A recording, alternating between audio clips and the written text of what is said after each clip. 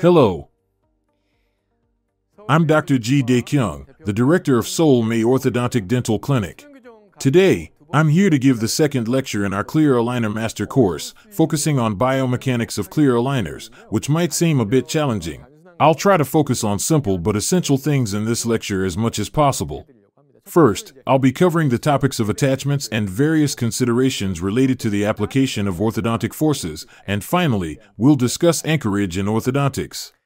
By the way, how many Avatar movies have been released so far? 3, right? Well, this may show my age. In the first Avatar movie, there was a line that left a strong impression on me: I see you. It doesn't just mean looking at someone, it means truly understanding them at the deepest level. Biomechanics can be quite challenging. You might feel unfamiliar with clear aligners at first. However, let's move forward together with the spirit of I see you with love and patience. In the previous lecture, I explained the concept of pulling and pushing forces in clear aligner treatment, how orthodontic forces are applied in clear aligners, and how these forces are applied in traditional braces. I also explained the advantages and disadvantages of the tooth movements. Now, to make things simpler, let me give you an example. Here's an extraction case. Both the upper and lower first premolars have been extracted. In traditional bracket system, a full-size rectangular stainless steel wires are used, along with power chains or nickel titanium coil springs to pull these teeth to the desired positions. They are very strong but smooth wires, which means there are no particular problems during the treatment. However, in the extraction case, when we attempt to move teeth mesially and distally using clear aligners, what kinds of tooth movements do you think occur?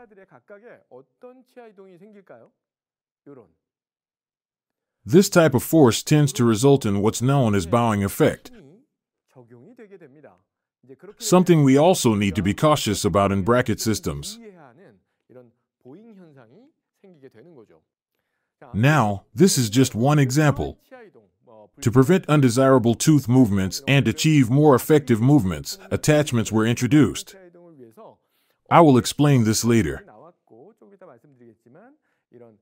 By increasing the active surface, the area where orthodontic forces are applied, we can effectively control the direction of tooth movements. That's why attachments have become essential in overcoming the limitations of clear aligner treatments and achieving desirable tooth movements. In the early stages, attachments were placed on tilted teeth to generate moments to shift the teeth. Attachments were used in this way. As I've emphasized before, traditional bracket systems rely on both pulling and pushing forces to move teeth. In contrast, clear aligner systems use a different force-driven system. This system enables more effective tooth movements by applying greater forces where necessary and lighter forces where less movement is required. So, the first topic I'd like to cover today is the key considerations in attachment design, specifically the active surface. I'll explain some factors such as the direction, position, and size of the active surface, which is the area where orthodontic forces are applied. The active surface refers to the area where pushing forces are applied to the tooth. When orthodontic force is applied to an active surface, it generates an extrusive force. The direction of the force is determined by the degree of mismatch, as well as the orientation of the active surface. For example, if a hemispherical attachment is placed on a tooth like this, extrusive force is applied by the vector sum of the forces. The second factor is the position of the attachment. Now, I'm going to give you 2 quizzes. If you write down your answers in the Q&A section, we'll hold a random drawing and send a prize to the winners. We are trying to achieve mesiolingual rotation of a tooth. Between the 2 images, which one do you think would more efficiently produce the desired mesiolingual rotation? 1, 2, 3. I hope you all got the answer right. Now, here's the second question. We are trying to achieve palatal expansion by inducing buccal tipping from the inside using an aligner. Of course, there are anatomical limitations. When we try to expand the arch, buccal tilting tends to occur. So, which approach would be more effective in preventing this?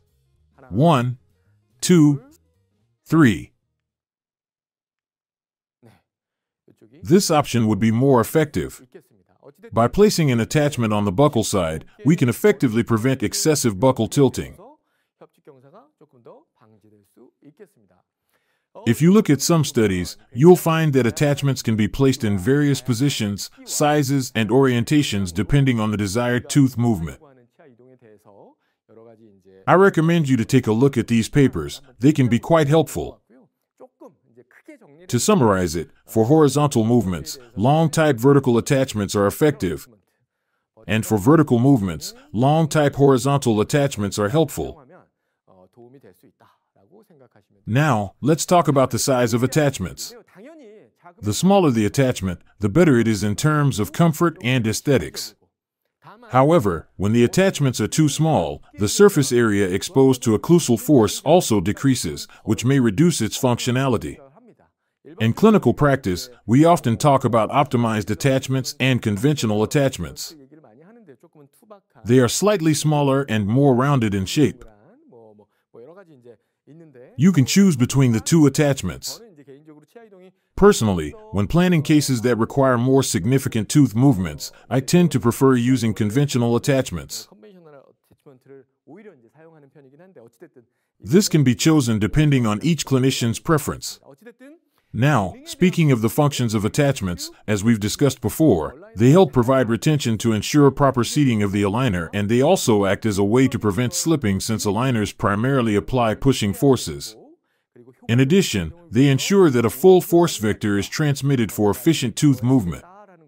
Let's take a closer look. Now, when we place a Class II elastic, there is always a risk that the aligner may become loose. To prevent this, we use attachments to enhance the retention of aligners. Ideally, although not always necessary, the attachment should be placed closer to gingival margin and inclined toward the occlusal surface. This placement allows the attachment to fully serve its role in providing proper retention. The second point is essentially the same. To prevent slipping and to ensure that force vector is properly transmitted, we need to use attachments to utilize rotational force. As mentioned in the previous lecture, in this case, the aligners would slip without attachments. By transmitting forces through active surface, we can prevent slipping and achieve more effective tooth rotation. Now let me share my personal experience. I had a case where the tooth movement was progressing well, and I provided the patient with 6 aligners at once. And later the patient returned after wearing the 6th aligner, and when I checked, the aligner wasn't seating properly on the teeth, indicating that traction was not effectively achieved. The teeth were not moving as intended. It turned into quite a situation. We had to call Magic Align, and we even held a meeting at the clinic to figure out what went wrong. It turned out there was a hidden attachment to solve the issues such as vertical movement, transverse expansion, and distal out rotation. But I had missed it. As a result, after other teeth moved as planned, the aligner ended up becoming loose in this area. This was clearly a clinician's mistake, one that reminds us how important it is to carefully review the attachments. As you can see, a misfit between the aligner and teeth can be caused by several reasons, including localized pressure, poor patient cooperation, and clinicians' errors as mentioned earlier. That is why it is crucial to check for these issues at every patient's visit. Now, when it comes to applying orthodontic forces, there are 3 major considerations. Each of these could take an hour to fully explore, but for today, I'll go over just one key point from each category. The 3 major considerations are attachments, pressure areas, and intraoral elastics. Even when using attachments in bracket systems, controlling root movement is not easy. In clear aligner treatment, attachments allow us to effectively control root movement using moment forces.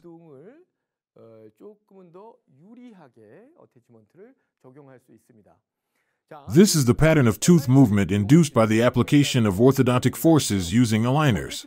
There was an experiment comparing tooth movement with and without attachments. The results showed that when attachments were applied, specifically anti-tipping attachments designed to generate moments to promote root movement, the bodily movement occurred. It's something that makes sense at a glance. Now, let's move on to pressure areas. In traditional orthodontics, when we want to induce tipping or apply torque to a tooth, we use a TMA rectangular wire inserted into the small bracket slot. For this case, a torque spring can be also used. Theoretically, it's not easy to apply appropriate torque with clear aligners either. However, in theory, by using power ridges or lengthening the moment arm, it is possible to achieve more efficient torque movement with less force. So in that sense, this can be an advantage of the system. Now, finally, let's move on to the topic of intraoral elastics. They are common in bracket system too. As for the force and length, usually, for example, with the denominator of 16 and the numerator being 2, 3, 4, 5 thus, 1/8, 3/16, 1/4 and 5/16 in length, and the force of 4 to 4.5 ounces. They are selected as needed in each case. Next, I'd like to briefly explain the application points or surfaces. In a typical Class 2 simulation, the Class 2 elastic is applied like this. When using aligners, the elastics can be attached using buttons. In some cases, we also create a precision cut, which is a hook-like cut on the aligner. Today, I'd like to explain the key features of this. Firstly, let's look at this. Well, several types of tooth movement will be discussed in the next and following sessions. In this case, we are trying to achieve distalization of the posterior teeth. As you saw earlier, during this process, a button is placed on the upper canine to apply a Class 2 elastic. In this case, I also used a hook-like precision cut on the aligner, which allowed more effective distalization.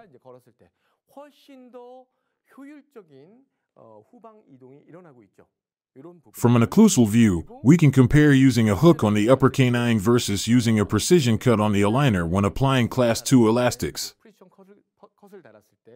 In the latter case, more effective tooth movement is observed. Personally, I prefer using precision cuts, but in certain cases with procline canines and mesial in rotation, I may choose to place a button on the canine instead. However, when using a button on the canine, you need to be cautious about distal in rotation of canines.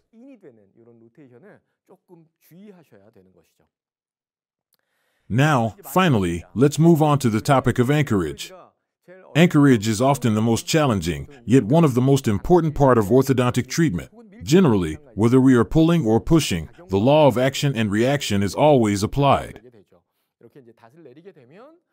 But when we drop an anchor, it stabilizes the boat, allowing us to pull the other side. The anchorage ratio, whether it's 6:4 or 7:3, is a critical part of what we call anchorage preparation in orthodontics.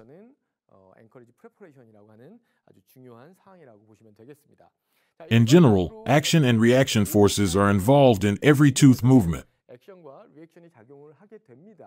In the diagnostic phase, we need to define how to control and prevent unwanted movement of the teeth.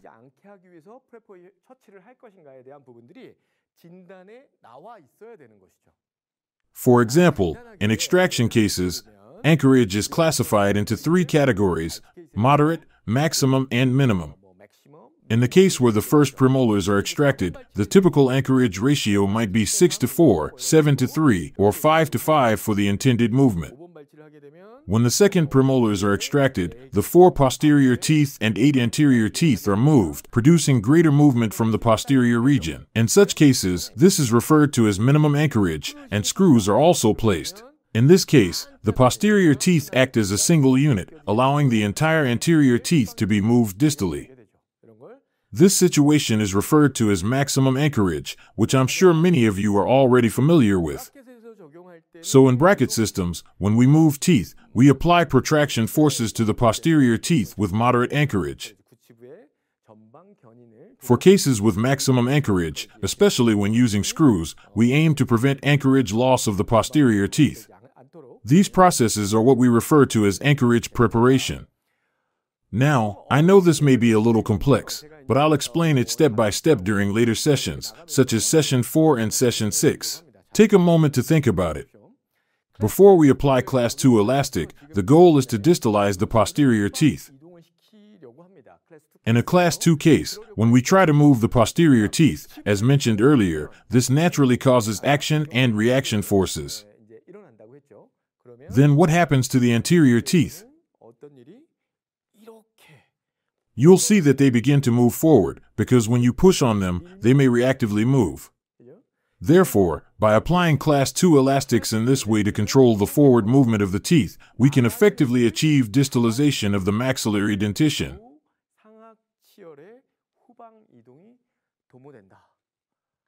This demonstrates finite element analysis of anchorage management. I know it is not easy.